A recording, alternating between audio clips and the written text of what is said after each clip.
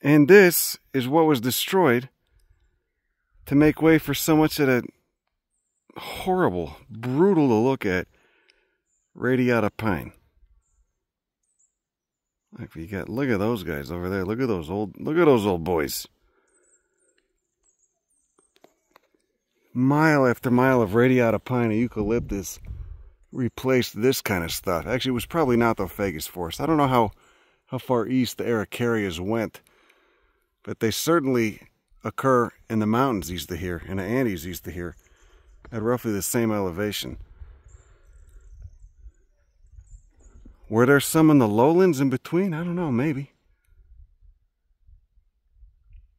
I wasn't, I mean, this is gorgeous, don't get me wrong. We're going to get back to this. I just wasn't prepared for how brutal it was with the invasives, with the pine plantations. That asshole Pinochet did so much of that. You know, I'm not saying you don't need to use wood. You gotta have some of it, but there's so much. I mean, such extensive amounts of. Look at a map of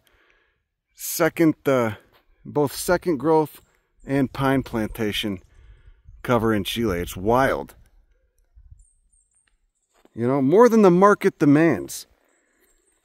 You know, for shitty Home Depot lumber, and well, look at that, those little lizards. They just dipped out. They're too fast. They were really tolerant the other day. Oh, there you go. Little orange-bellied lizards. They're related to iguanas. Shitty Home Depot lumber and paper. That's where the eucalyptus goes. It gets pulped. Or they ship it to Asia.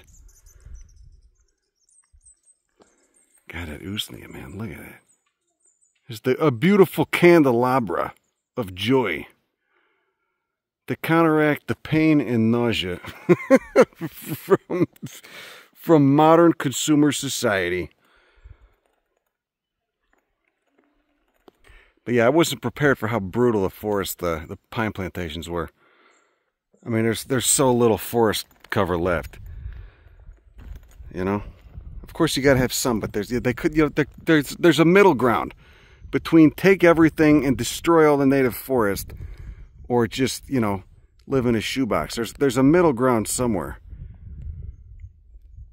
Hopefully they get back to this. If I was living here, I'd be growing these things by the thousands.